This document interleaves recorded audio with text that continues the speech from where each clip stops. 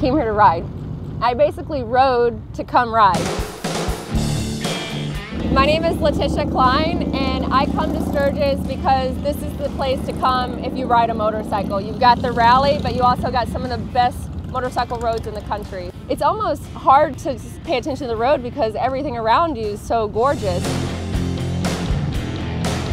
So today I got to take out the new Roadster, and that was amazing because I really got to like open it up. I just love the positioning of the bike. Like I get to lean down. I feel faster even when I'm not going fast. It was a perfect bike for these roads.